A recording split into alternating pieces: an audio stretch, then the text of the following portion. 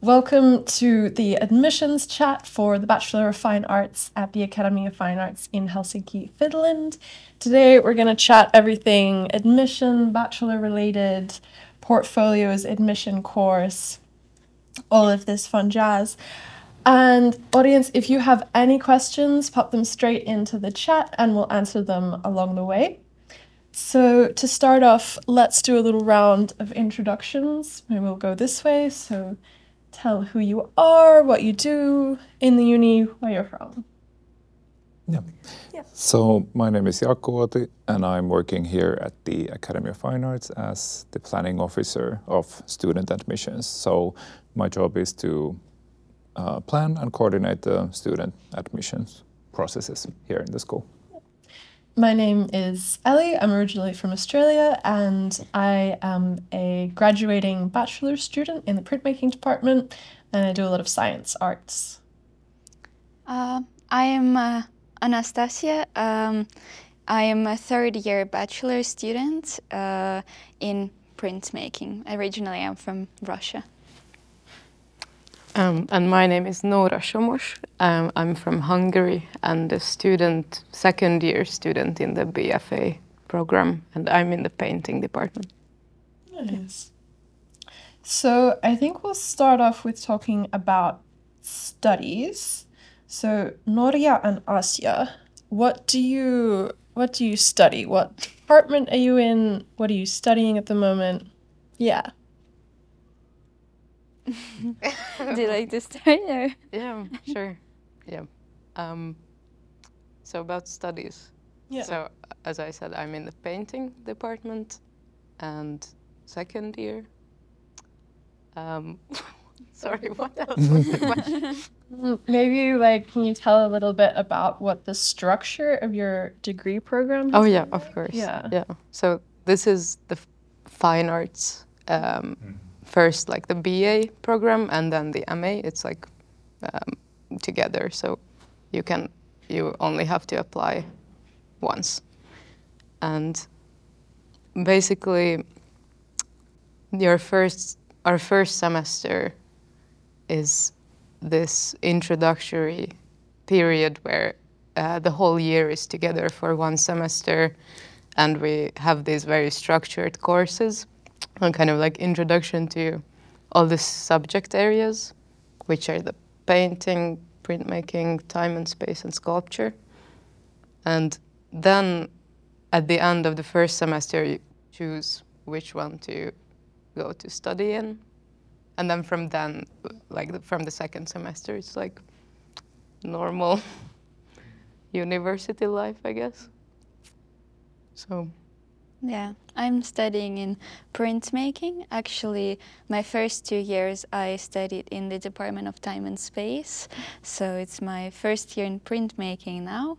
And, third year of the bachelor program.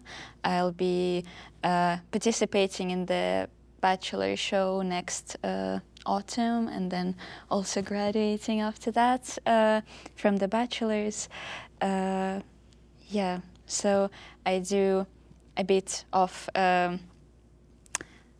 different things. I do a bit of photography, and I work with neural networks from there, and also a bit of textiles. And yeah. Cool. And what does your kind of day-to-day look like? Do you have theory classes, or are you just doing art all day? I would say that I have kind of 3 typical days now when I think about it.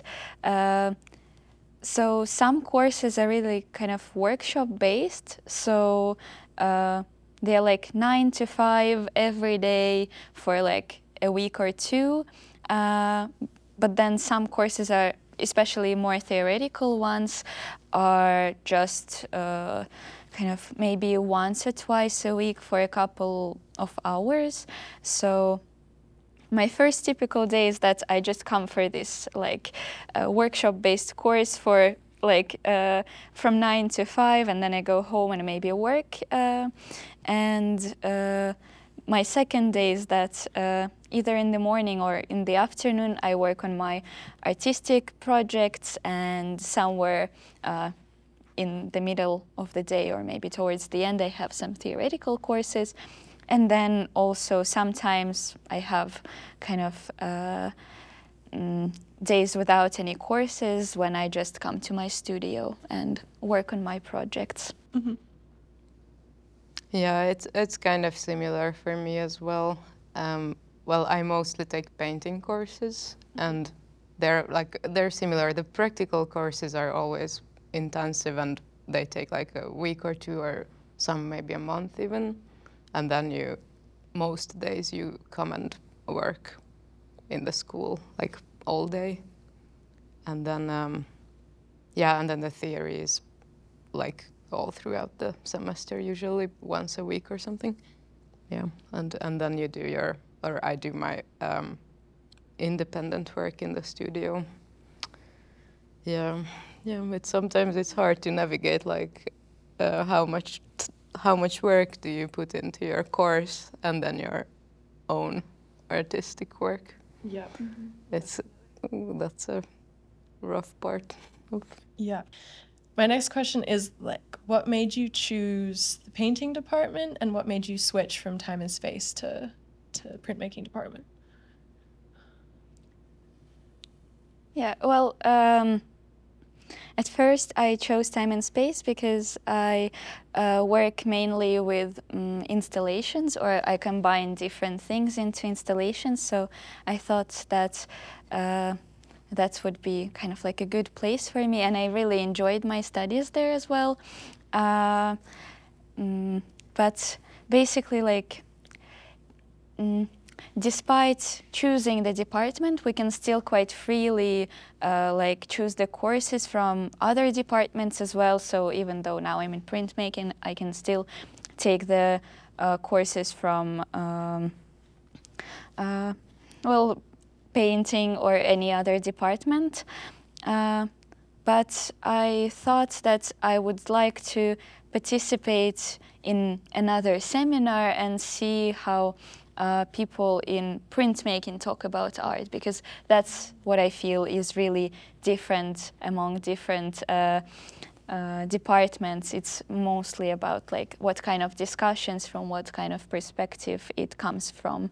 So in the bachelor, for me it was quite easy to change the department, so I wanted to try it out and I really like it there. Yeah, I think, like you said, the main difference is kind of how the different departments approach art, especially in the seminars. So, yeah, I mean, I chose painting because I work with painting, and it was a very simple decision for me.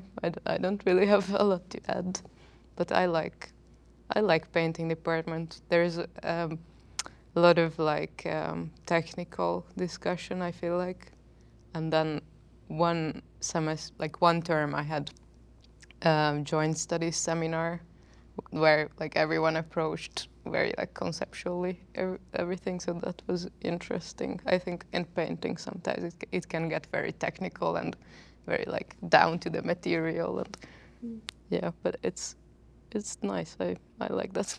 Jaakko, give us the lowdown on admissions. What is the admission process like? What are the important dates? What happens in this admission process?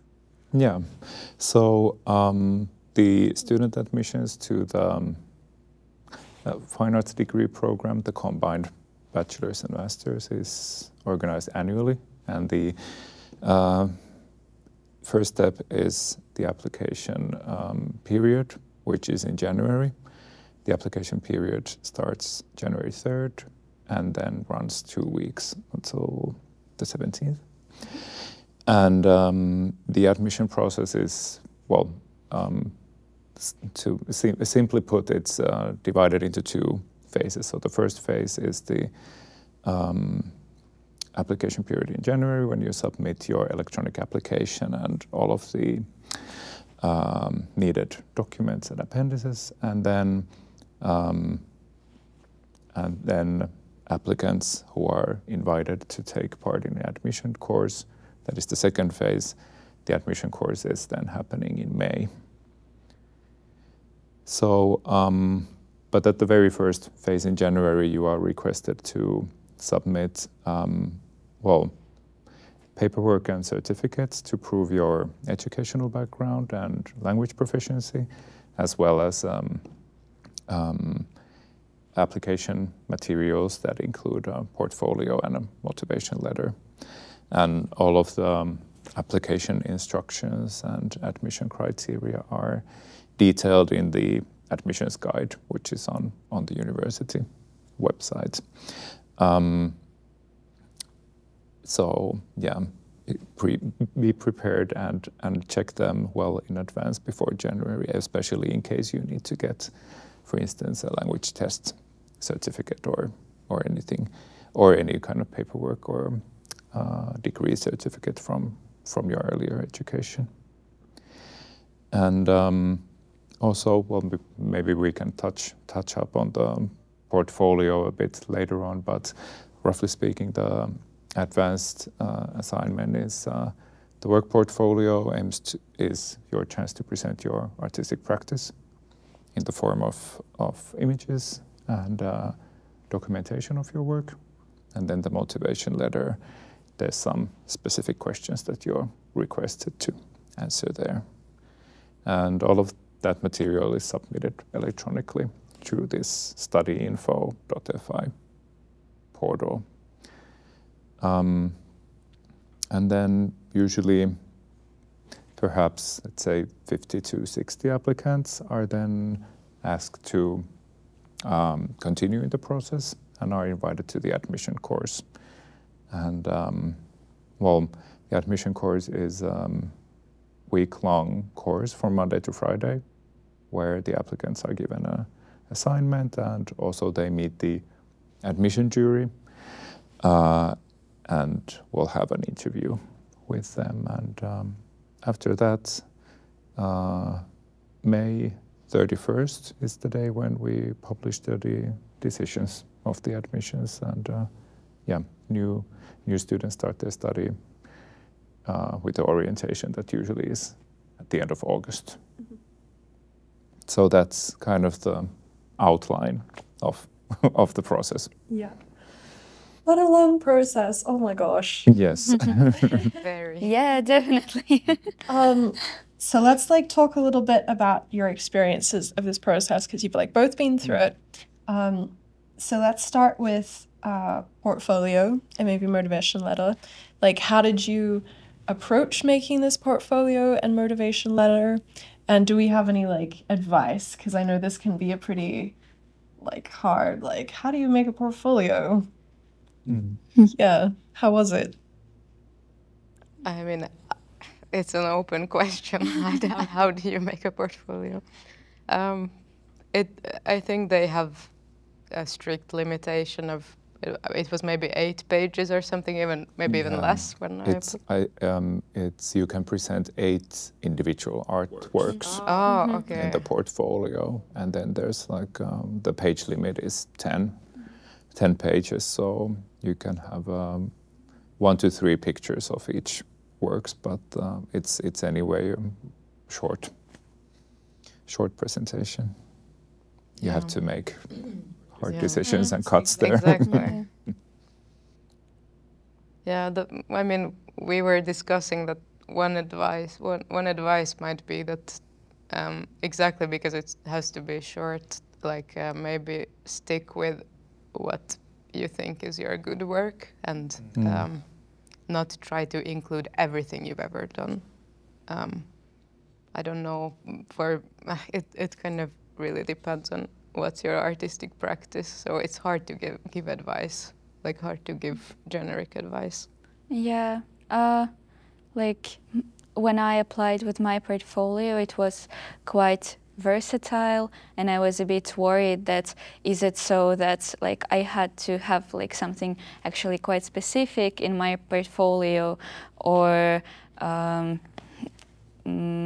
I don't know if I should write a text or not, but in the end I just tried to kind of choose the works that I was proud of and that I could explain really well, and that I thought that I really like them and people around me like them quite a lot, so I want to also show them in the admissions. Yeah, so yeah, I think that I just try to kind of like put things that I think represent me in some sense and represented my artistic practice at that point of my life. Yeah. Do you remember writing this motivation letter as well? How was that? I don't remember so much. I wrote it, it was for me like the last thing that I did. It was like right before the deadline, so don't do that. That's what I should say. Yeah, but there I think that I also just kind of, I was really thinking, who am I as a person? And how I want people like to kind of see me truthfully in a way, and I was trying to write from that perspective. And then when I applied, we also had to kind of describe one of the works, so that's where I also kind of tried to put, I don't know, my personality in a way. Yeah. I think I wrote a really simple motivational letter. I don't like nothing special, to be honest. Yeah, but I actually, like, I applied twice. I got in on the second year, and the first time I didn't get to the admission course, so I had one portfolio that failed. So I think one advice that I can give to maybe someone who is from a different country, like, I had very different idea of how a portfolio should look like, because I was like living in Hungary, and there it's very important to put like your like skill, like how you can draw anatomy, and you know, like that's kind of what I thought that I have to do, and I did. It was not all my individual work. I put like paintings of portraits that I did, and I don't know why I did. Like, I just assume that that's not the style of this country. So. But I wouldn't have known any better. So just like everyone, just stick to your good individual work, and you don't have to show your drawing skills or. Yeah, I was quite lucky that I had some people who were studying here to ask or who knew about this university a bit more, because like in Russia it's also like the technical skills are much more important than everything else, especially when you apply to an art school. So I just like I asked those people like what is this school about, and it seemed like it was more about actually just kind of this personal artistic practice, and maybe a bit more like showing creativity rather than technical skill. Mm-hmm. Of course, technical skill is also important, but like for me, I felt that less yeah, important. a bit less. Yeah. Do you want to add anything on the portfolio? Yeah, I mean, I think those insights were really good and helpful, and I agree with them. Maybe one thing that I could also add is that it's good to keep the portfolio, well, very simple and concise, because I mean, the admission jury that goes through the applications review hundreds and hundreds of portfolios, so be sure to make it easily accessible. And I think it's good, as you mentioned, to really approach it so that you think about it from the perspective of how you could really just clearly present your personality and your own personal approach. The instructions are pretty free form, so that can be challenging to many to give so much, freedom of how to approach it. But I think it's good to just, stick to what you know best, and it doesn't have to be very kind of formal and strict. Just, make sure that it reflects you. Yeah. And then moving on to the admission process, and we mentioned before that like you had different experiences of the admission process because yours was online during that online time, then yours was in the university. How was this admission process? What happened, and do you have any advice? Yeah, well, my admission process was still during COVID, so that's why it was online. I mean, for me back then it was quite helpful because I was at the same time as the admissions doing my final exams from high school. So it was quite a stressful week. For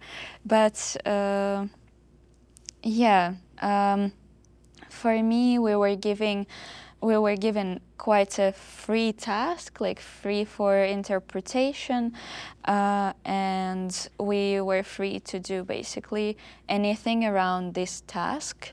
So it was like a working week, so we started on Monday, and on Friday we had to submit our works. Yeah, so then I just made a work and documented it and sent it. Yeah, I imagine it's really different when you're at the school, actually. Yeah, I don't think I could have done it online. I think it's best to be here. Yeah, so, well, first of all, I had to fly in for the admission course. I think there was no option of doing it online. As far as I can recall, I don't know if it changed or anything, but no, yeah. Yeah, so, I mean, the basic structure was the same. We had 1 week, and then on Friday, you just had to leave all your work that you've done kind of like on display. We had, I think, 4 or 5 prompts for the tasks. Like there were 5 different kind of clues or like hints of some tasks that you have to like starting points. And I think you could do either all of them or just one of them, or like it was very free still, but there were multiple starting points. And yeah, I was extremely nervous. I couldn't sleep before, and so I had a horrible time. but then I think like from the second day it was really nice. It was extremely relaxed. Like we were just left to do anything. Like you just kind of work on your own. Everyone is in the same room, or not everyone, like 10 people are in the same room at once, and then you just work on your own. And you have to bring everything for yourself, like things to do your art with. Yeah, so I think someone even had a printer or something like that. Like you really have to think in advance about what to take, what your canvas, everything. But you don't have to be here for, like you can go home if you live here or whatever. Just, you don't have to be here all week. And then there is the short interview. Did you have an interview? Oh, yeah. There is like a 10-minute interview also. Yeah, it felt really fast. Like it felt like I just started to speak and it already ended. But it was, it was maybe also because I was just a bit nervous and the time flew so fast. I also had that. Yeah. Oh, and I remembered also that we had to take some of the works from the portfolio. I think maybe 3 works we had to present. Yeah, in the admission course that is organized live, if you are invited to the admission course, you should bring, I think it's 2 to 3 works that you presented earlier in your portfolio with you to the admission course, so that the jury can then have a look at those same works. But you can choose freely. Of course, you should consider if you have very kind of big works or, let's see, like ephemeral works, what do you want to bring with you? Because you should be able to take them with you and transport them, and also they are to be kept in your workspace. So don't bring anything too huge, because that's going to eat away your working space in the studios. But I remember that I just brought a print of a big painting because I was flying here, and I think I had like a smaller one from the portfolio, and then I had 2 prints, so it's also okay to take like a documentation. Yeah, and if, for instance, if you're working with moving image or installation, that might be like impossible to move. You can then just bring documentation or other material with you. Yeah, that's good to mention. You can also kind of keep that in mind when you compile the portfolio. But also as a tip in the admissions guide, there's a link to old these like admission course prompts from past years, so you can have a look at them. They're usually pretty free form, and as you said, the kind of media or whatever material that you use to do the artwork is usually free to choose. So also keep an open mind, and you can of course approach it as you wish, and get materials during the week if you need, because probably you'd form an idea of the artwork only after you get the prompt, so you maybe cannot prepare for every scenario. Mm-hmm. Super great tips for portfolio and admission. I hope this has been helpful so far. And like there's like tons of information on the UniArts website. It's like uniarts.fi/apply. On the page there's, I think, a link that's titled Study Here, and under that you can find the admissions guide. So just find the Fine Arts degree programs admissions guide. And and just a reminder to our audience, if you have any questions, write them in the chat and we can answer them. Moving on to another topic, language. We're in Finland and we're talking English. Do you speak Finnish? Is there English language options here? What language can you study in? Yeah. When you apply, you can apply in Finnish, Swedish, or English. So when you apply, you can apply as an English language student. Of course, depends on what kind of prior schooling. It depends if you can prove your language proficiency with your high school certificate or whatever, or if you need to take a language test. That depends on your situation, but you can apply even if you don't speak Finnish. Maybe you can tell your both English language students, so you can tell about what is the day-to-day on the study. So I applied with as like an English speaker, and I've done my high school in English, so my high school diploma proved my language proficiency in that sense. But I feel like language in UniArts is a really interesting thing, because there are quite a lot of courses that are in English, or that are organized in a way that if there is one person who doesn't speak Finnish, then everyone speaks English. But there are also quite a lot of courses that are only for Finnish speakers, and you can only get to them if you are studying in Finnish or you speak Finnish really well. Because of that, I'm learning the language, and I actually did my Finnish test, and I got the results that I passed them, all the parts. So I'm quite interested in a lot of Finnish speaking courses, so I want to also check them. Yeah. Well, it's not the only reason, the courses, but one of them. Yeah, exactly. It's good to speak Finnish, to try to learn. I'm also trying to learn. yeah, now I took this Finnish seminar, for example, and it's been really difficult. But yeah, about the admissions, I had to take this language exam, the IELTS, and for anyone who is international and has to take that, you have to really think about it in advance, because it takes a really long time to even get an appointment to do it in your own country, and then like, and it also expires in 2 years, so it's like, and it's very expensive, so, so it's like great. But yeah, I took that test, and my study language is also English. And well, I don't think I will change it, but I'm still trying to learn Finnish, because especially in painting, it's very common to have a course only in Finnish. And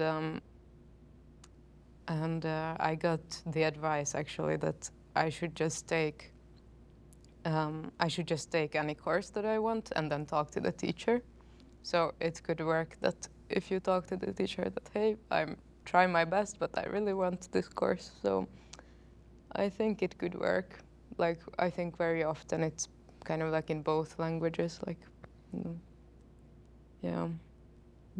Yeah, an idea just came to mind as well. I remember Suzanne Rooney was saying that like sometimes she uses her like Google Translate, like the live Google Translate, to go from like a Finnish person speaking to English text. So I think maybe this could also make like these Finnish courses more accessible. But I don't know if anybody's tried that yet.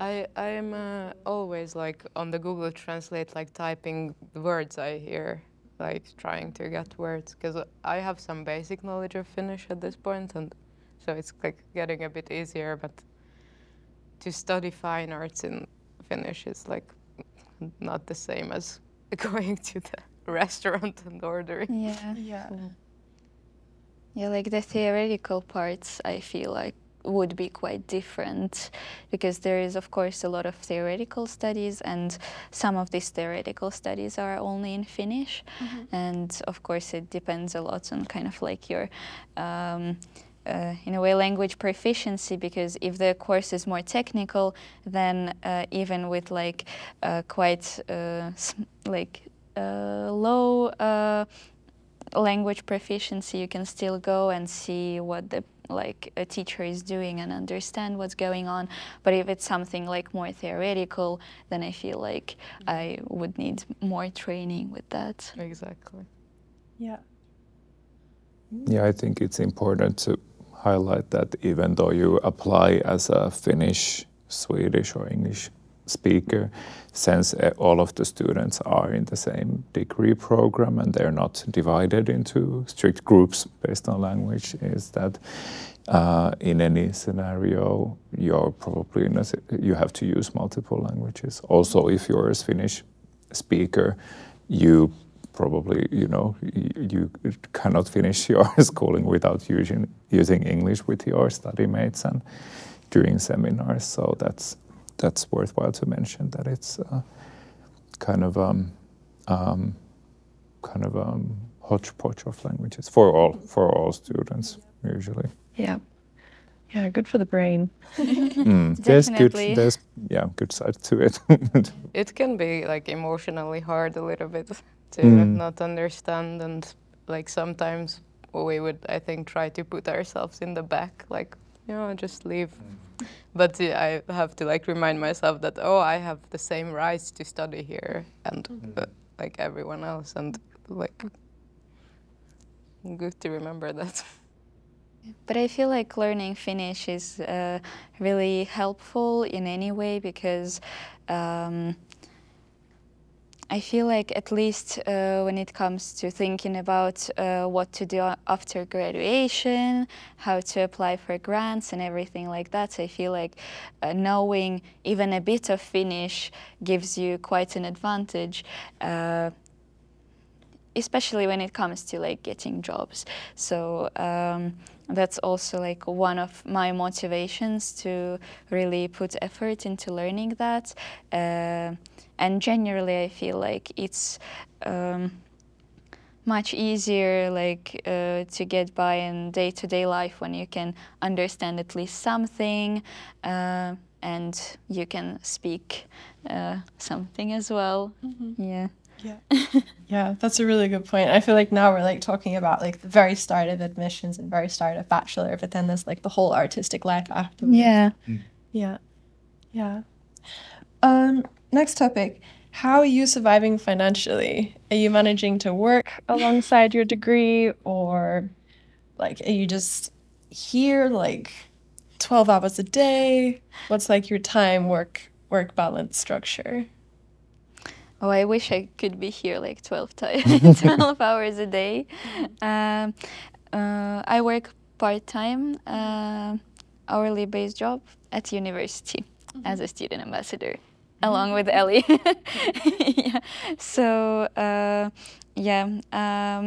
for me, it's been quite okay to manage work and studies at the same time, but I feel like it's also partly because of this kind of, there isn't a specific schedule for every day in university, so it's not like you spend here every day from 9 to 5, maybe only the first semester.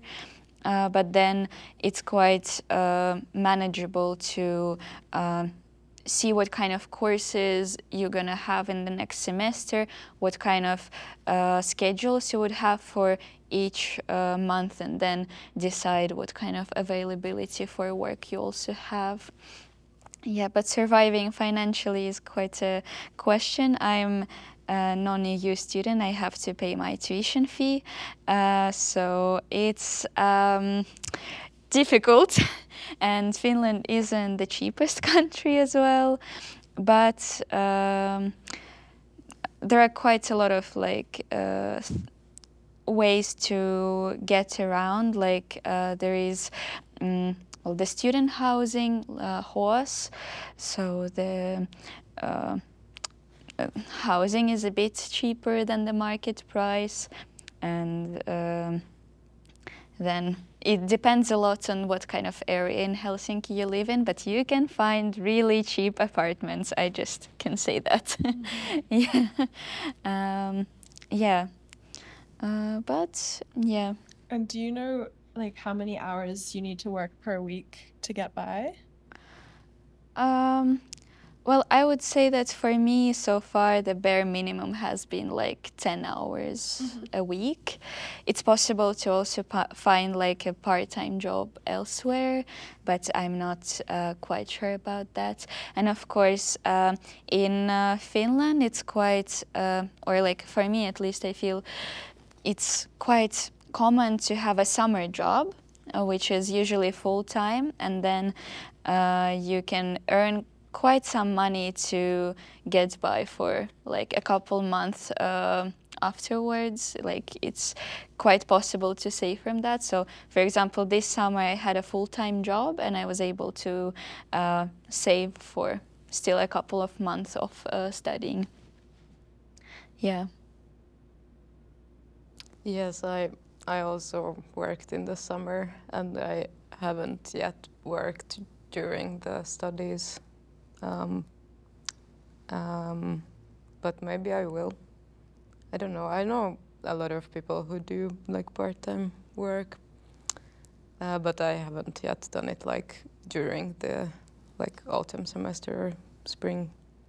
Yeah, but summer job is good. You can make a lot of money, I guess, in the summer. Yeah, and a bit of experience as well. I feel like as soon as you have like one finished job on your CV, then it's a bit easier later on. That's true. I also like I came to this school expecting that I would get the Kela benefits, and then I found out that I can't. So I would advise everyone to really look into that.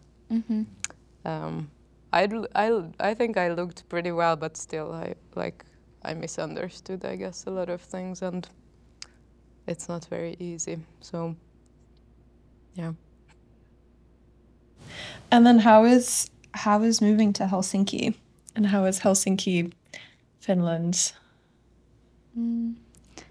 Yeah, I don't have like an interesting story because I lived in Finland before coming to the school. I lived in a small town, Lahti. It's like 100 kilometers away from Helsinki.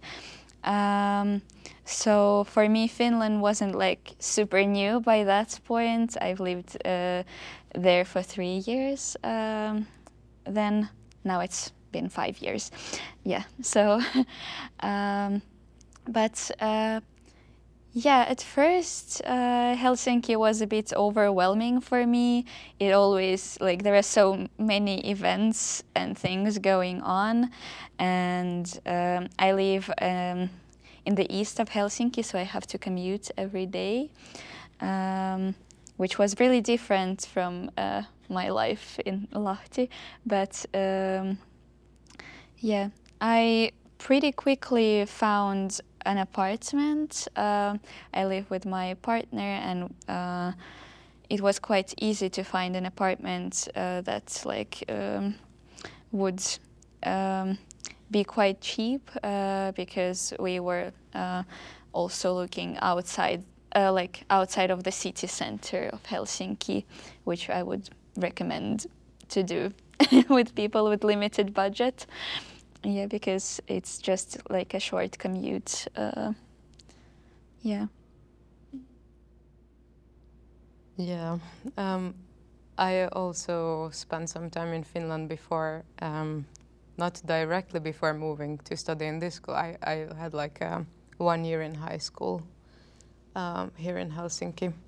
And then this time when I moved for this school, I think it was quite difficult for me adjusting, and I had a really tough time the first semester because my life changed so much in such a short amount of time that it was kind of really taking a toll on me. But so I think it just takes a long time to really to get settled, and that's when you can really kind of start doing your art, because I think that was really difficult to kind of like this big chaos and everything is new, and yeah, that's the first half year is really tough. But I like Helsinki a lot. I think it's very not like doesn't have a big city feel, but still it's like a capital city. There's things happening, so I like that because I'm not much of a like big city person. And yeah, I lived in many areas of Helsinki already. I moved quite a lot. I also lived in, I just moved out of Hoas, but I lived in 2 different student housing, so have experience with that too. And yeah, I think living like in the east is really nice, and it's 15 minutes on the metro. It's really not that far. Yeah. So if like people for limited budget, Yeah. I really liked living there. Yeah, the first half a year for me was also quite tough because in this like first semester there is Mylly, when you get kind of like introduction to all of the departments, and then you also have to manage that you just moved and you're already quite stressed, and then you still have to like go to school every day from 9 to 4, but it's also quite nice that you get like to do something every day in that period. Yeah, it was nice, Mylly. It was really nice. Yeah. And then we had the trip. So we went to Copenhagen. Oh, Where wow. did you go somewhere? What? we went to Finnish countryside because we were the COVID kids. The COVID years. Yeah. Yeah. But Mylly is nice, but really rough. Very busy. Yeah, you get to meet like all of like your classmates and spend a lot of time with them, so it's kind of like nice community building in that sense, but it's also quite tough because it's so fast-paced. We only had around 2 weeks per each department, and you still get some assignments and you do something. So it's like, yeah, was quite an experience. And then like the second semester after Mylly, I feel like all my classmates and me, we were all like just like shaken from Mylly. Like everyone was like trying to find what to do, because there in the first semester it's kind of like you do everything. And then it was, I think for everyone it was pretty difficult to then try to kind of build some practice, like build like the everyday life. But now it's good. Now it's when it settles that you can work better, I feel like. Yeah. Cool. It's kind of time to like wrap up. Thank you both so much, all of you. And if there's like any questions from the audience that are admission, oh, do we have one? Yeah. So the question is, can you share more about your student life and the community in the university? Yeah. It's a difficult question now when I think about it.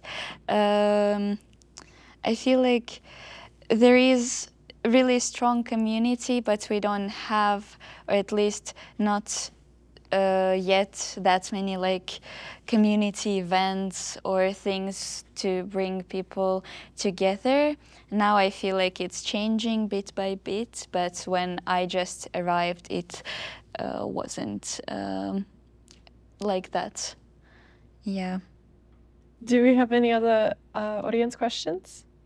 So the question is, what's your independent artistic practice like? Do you get credits for it? And what are the facilities like in the university? So basically, there are mandatory courses. You have to get a certain amount of credits for example, some theory courses, and then also some other like practical. Are there any? Yes. No. Well, there is.